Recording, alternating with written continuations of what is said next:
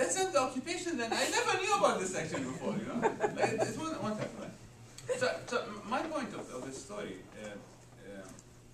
is to say, if we actually have this, you know, one point that will push the debate one step right or left, I think focusing on it is very, very important.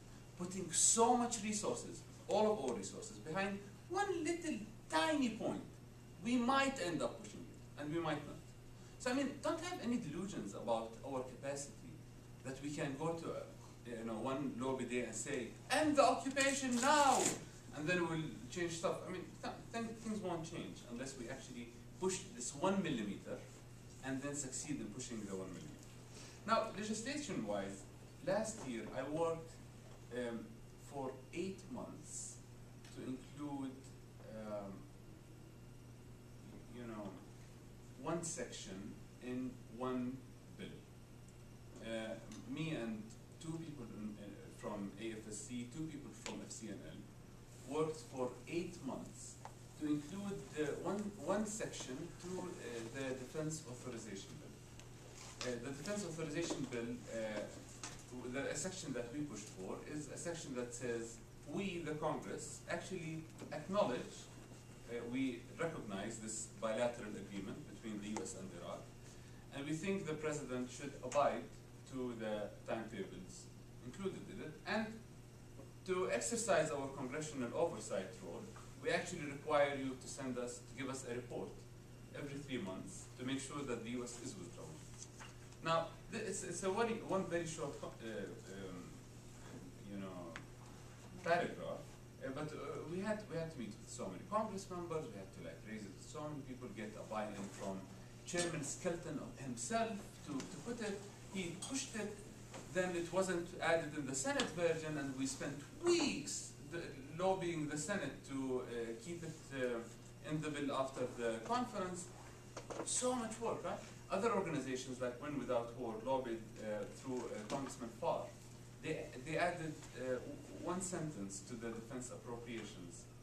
And I mean, just to see the scale of these things, if you are interested, the section that I ended up helping to add to the authorization, Section 1227 to the defense authorization. And the sections that were added to the defense appropriations are sections 9008 and 9010. They are literally 3 lines or 4 lines. And they needed work for months and months and months and months of national organizations to push these things. So I mean, this is not to discourage anyone, but just to show the scale and pace of work in the Congress.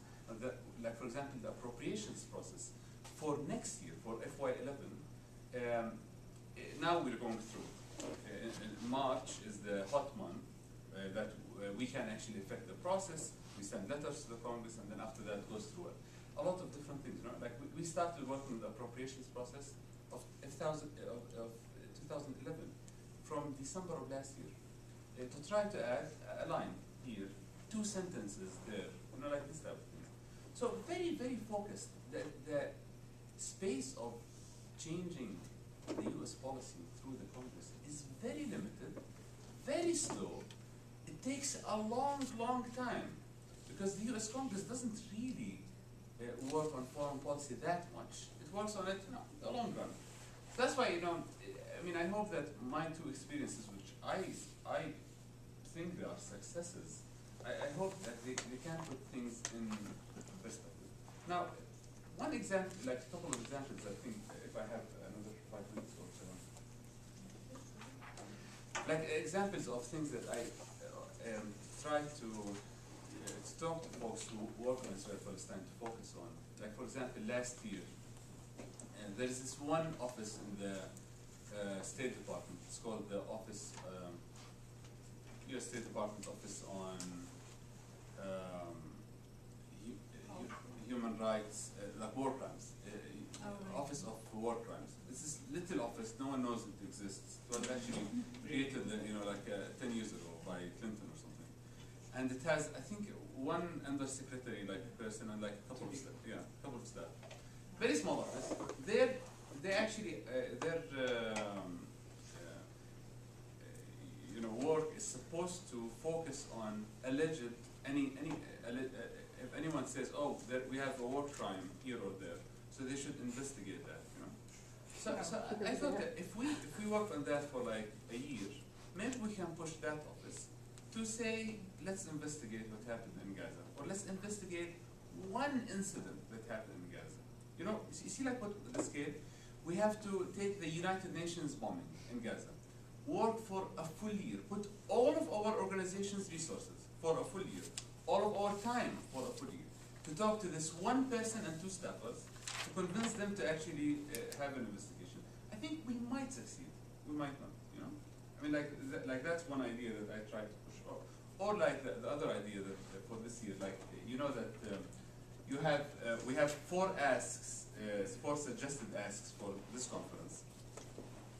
One of them is the Military Export Accountability Act, right? How can we mobilize that to try to stop things to Israel? That, I think, is a good tool. It's too big for us, though, and it's too big for the Congress or anyone to work on it.